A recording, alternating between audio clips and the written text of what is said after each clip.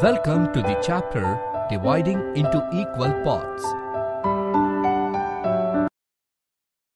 This slide presents the overview of the chapter. Learning Objectives.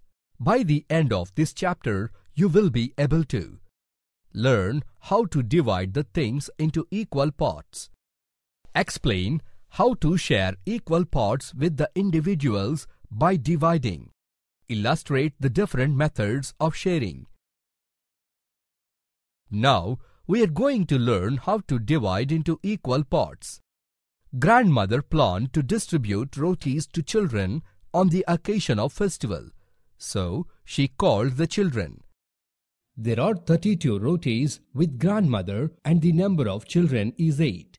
She wants to share the rotis equally among all the children, so she has implemented an idea to share the rotis equally. Do you know how she calculated it? Let's see how. At first, she started distributing one roti to each person. After distribution, she was left with 24. Now again, she distributed the remaining rotis as one roti for each person. After distribution, she was left with 16. Now again, she distributed the remaining rotis as one roti for each person. After distribution, she was left with 8. Now again, she distributed the remaining rotis as one roti for each person. Finally, after distribution, each person got 4 rotis. This can also be calculated by the number of students with respect to the number of rotis. To share the things equally, we can use the division. Let us see another example for equal sharing, that is division. Suppose Ramu brought 20 pencils for his 4 kids and asked them to share equally. How did they share and how many pencils did each of them get? Let's see. Kid 1 started distributing the pencils one after the other to each of them. Finally, each of them got 5 pencils. By doing this, it will take more time. In the simplest way, we can divide 20 by 4 and the result is 5. Each of them will get 5 pencils. Let us see some exercise problems.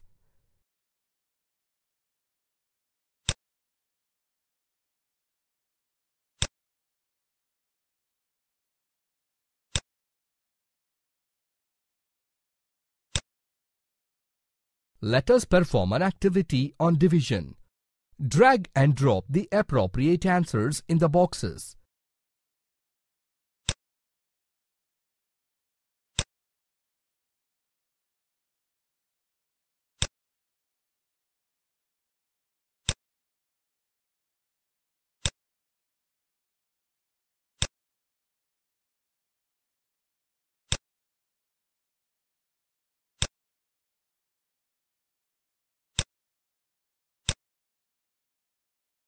Let us see how to divide the things into equal.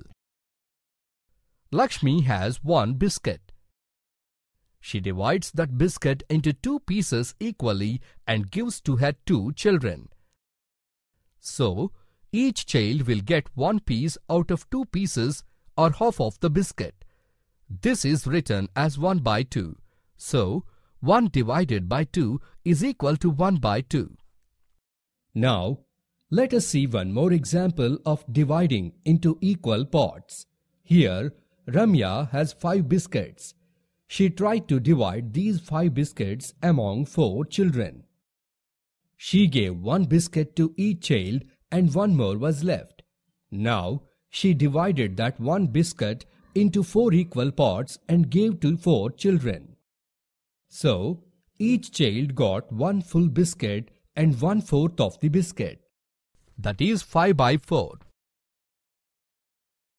Now, we do an activity on dividing into equal. Drag and drop the appropriate answers in the given boxes by dividing the rotis equally.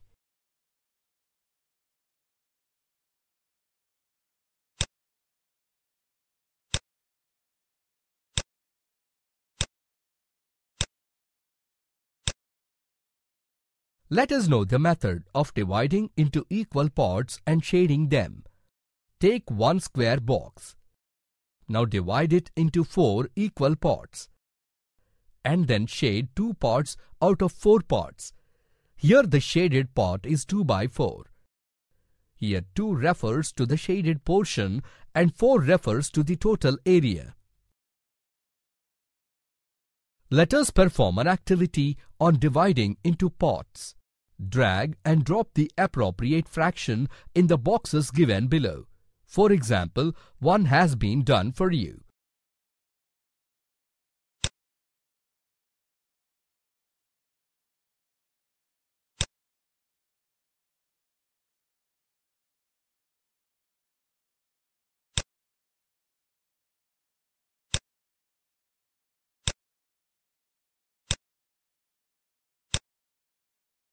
Here we will do another activity to find the shaded the parts according to the fraction.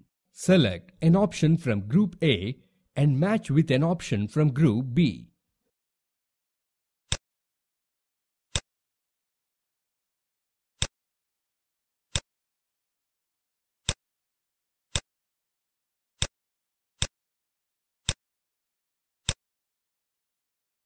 Let us see some exercise problems.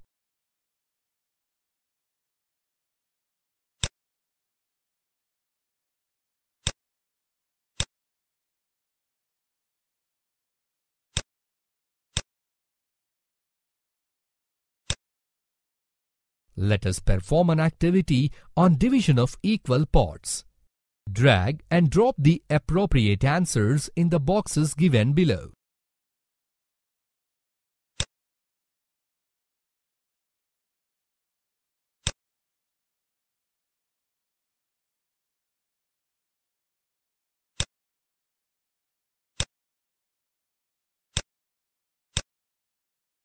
Practice zone. Try to solve the questions on your own. Click Submit button to verify your answers.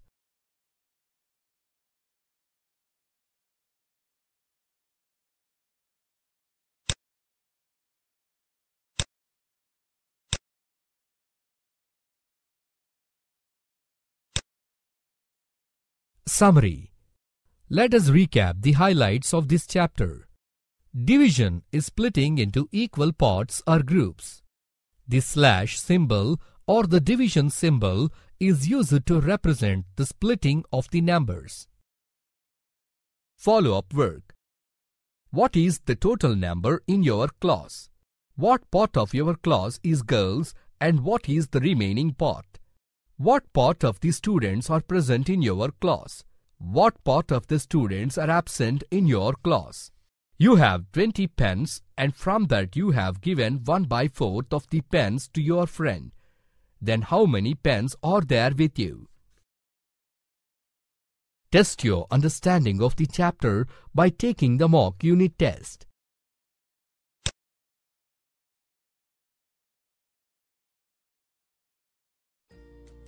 You have successfully completed the chapter dividing into equal parts.